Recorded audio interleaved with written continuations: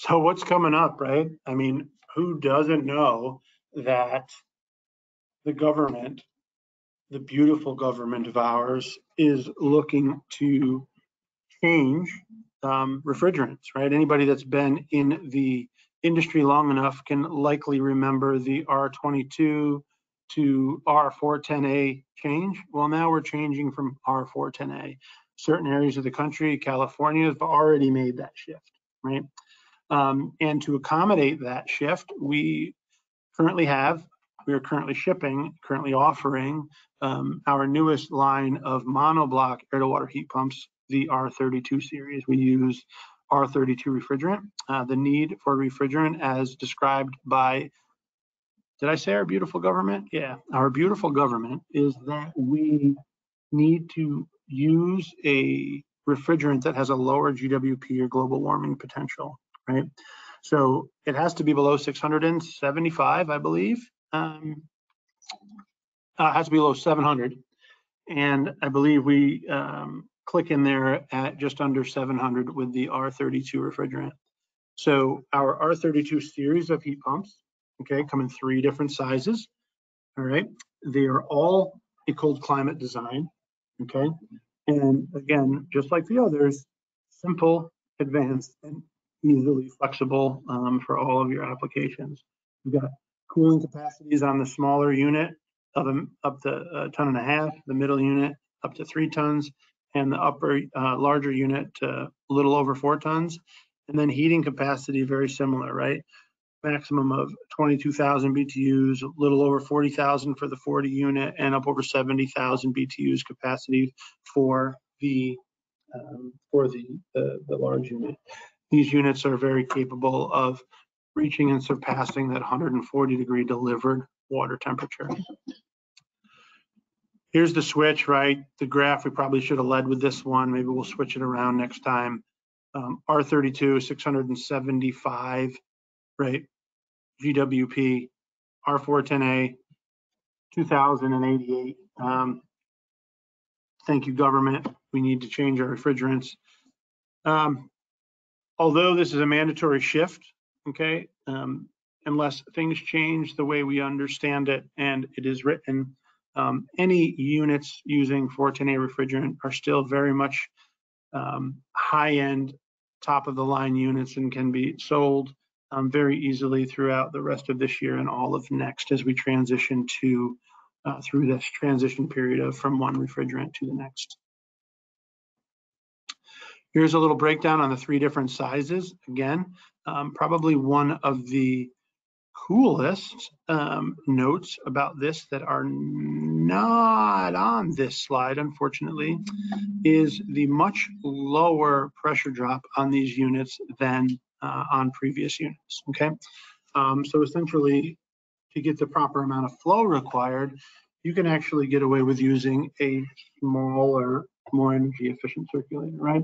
Smaller circulator also equals a lower cost circulator, okay? These are also all single phase 208, 230 units. Please be aware of capacities, ranges, flow rates, and things like that. Again, your rep or local distribution can help walk you through any questions you may have with proper sizing, which always begins with a proper load calculation. Oh, hey, there was two slides. Guess I made a mistake. This is the slide that shows the magic, right? We go down to the sound. It's highlighted there on the left, followed across 41, 43, 46 decibels. Excuse me. These things are whisper quiet, okay? Absolutely whisper quiet. Hydronic, we go down, we've got water temperatures in the 140s, 1-inch tappings. The big thing here, look at the pressure drops, right? Rated pressure drops, very, very low compared to some of the equipment we've seen previously. This just allows us the opportunity to have, again, much more flexibility with our piping and pumping options. Panasonic compressors, variable speed, fans and compressors in all 3 of these units. Super excited. We have some of these out about being installed and operational, super quiet, super efficient units. Pretty interesting stuff.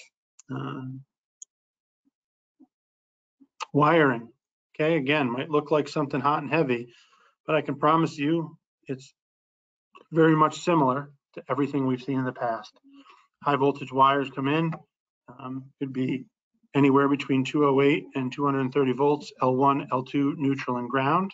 Okay, it's important to note that 208, these units are compatible with the use of 208 voltage, right? That's another bonus of these units, okay?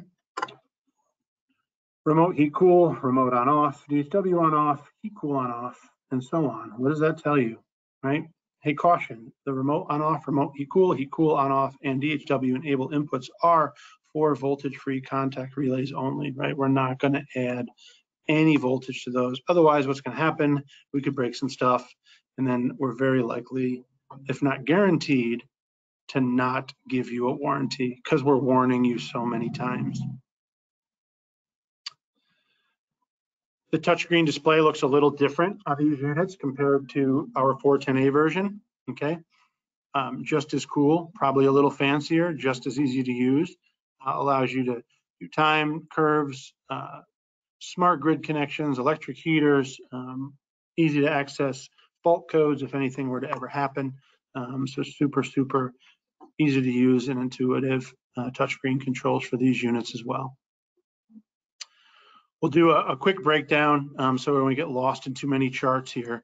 However, here's the CC32 so this is the smaller ton and a half unit. Again, we see these graphs. The lower dotted line is the base capacity based on the lowest compressor speed, right? So 30 hertz, right? The lowest turn down of the unit, and the red line in this slide being the highest turn up, if you will, of the unit, right? So anywhere in the middle, you draw a couple of lines on these charts and you'll be able to see, based on your design temperature, how many BTUs this unit could handle. And then you can see again, the range of COP or efficiency also changes as temperatures get higher, and the compressor itself ranges up and down, right, in capacity. Cooling performance, the same. I'm not going to dwell on these too much again. These are also can be found right now today, but not this moment, on SpacePak.com's literature tab in their website when you download the installation manuals and submittal sheets.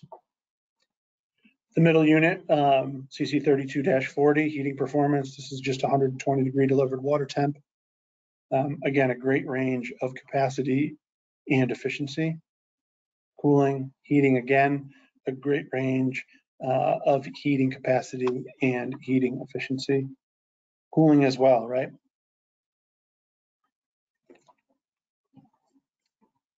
Coming soon, okay, all of the CC32 units have the ability to link to what we call a Warmlink app that allows us to remotely see kind of what the unit's doing. This is very much a service tool and not, I repeat, not intended to be used by end users, right? Not to be used by the homeowner. This is not a, hey, I need to turn my heat up or down, I'm going to use this. This is a service tool, right? This is a service tool that will allow the contractor, the installing contractor, to look at the system to identify if there is how it's running, if there's something that needs to be addressed, or if it's just happy, right? Think about it this way. If maybe there's an install and the customer calls you, the contractor, assuming that everyone on here is a contractor. Hey, my system's not working.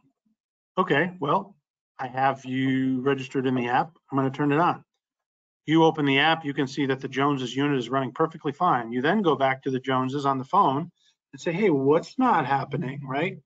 Oh, well, little Joey's room's not getting hot, or little Joey's room's not getting cold. Okay, well, that's certainly better than running all the way out there and thinking or preparing for something that's not actually happening, right? Knowing that it's not a heat pump related concern, and maybe it's more of an infrastructure, or hey, no batteries, or the batteries are dead in the thermostat concern, that's on a contractor point. That's going to help you decide who you're going to send to the job, right? It's certainly going to be able to do that. The other benefit to this is, say you are on a job, say you're doing commissioning, say you have a question about parameter settings or defrost controls or so on. you can log into this unit. You can call SpacePak technical support. We can log into this unit. We can see exactly what is going on simultaneously, right?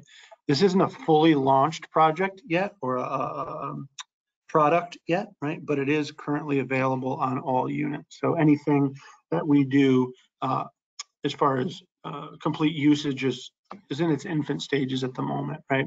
We've used it quite a bit around the country. It works great. I use it at my house. If I was in person right now, I'd turn my phone open here and I would show you what my unit's currently doing, if it's calling for cooling or not. At least I hope it is. So